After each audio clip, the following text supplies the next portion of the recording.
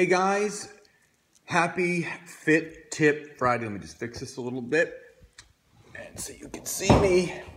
So, today's Fit Tip is simple, easy, effective.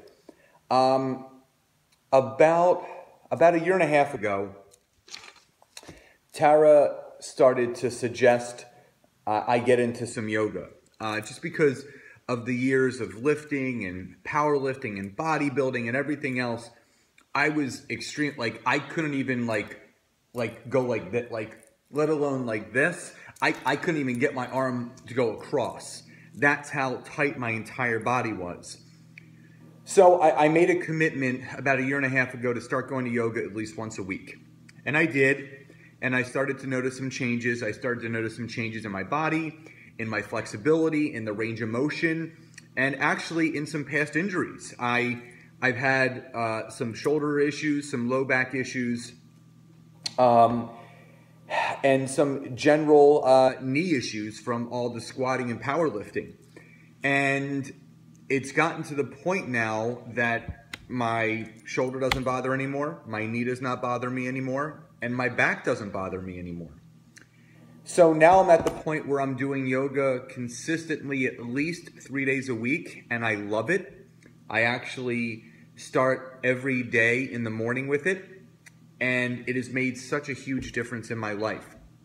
Now, you don't have to do yoga, you can do Pilates, but here's my suggestion, here is my fitness tip for you this Friday.